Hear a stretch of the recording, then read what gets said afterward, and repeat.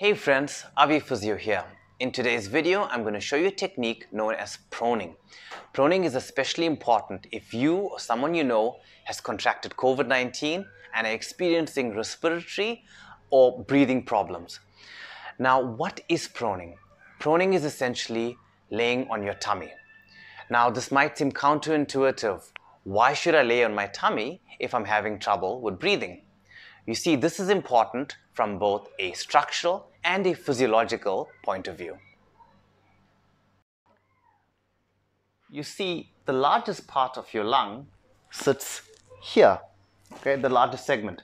So when you are in bed, either at home or if you've been admitted to hospital and you're taking those deep breaths in and out, then the largest part or the largest segment of the lung is unable to fully expand.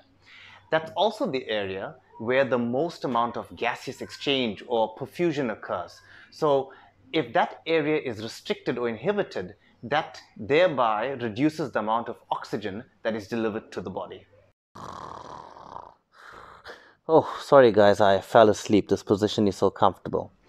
Okay, so there's the technique of proning. I'm laying on my tummy, pillows under my chest, my head is turned to one side, and the side to which my head is turned towards, I have that hand up, and that makes it a lot more comfortable and easier to breathe.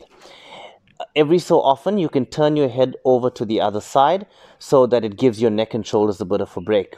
Now you can lay in this position from 30 minutes to up to 2 hours. Then you can lie on one side and then lie on your other side. You find that lying on your side is still far more effective than lying on your back. Now, if you watch my hand on the lowest segment or the largest segment of my lung, when I'm breathing in and out, you see how nicely that expands and contracts, and that's where the greatest perfusion occurs. So that's why this position is far more effective in deriving oxygen from breathing than laying on your back. Okay guys, I hope you found this useful. Please stay safe and stay strong.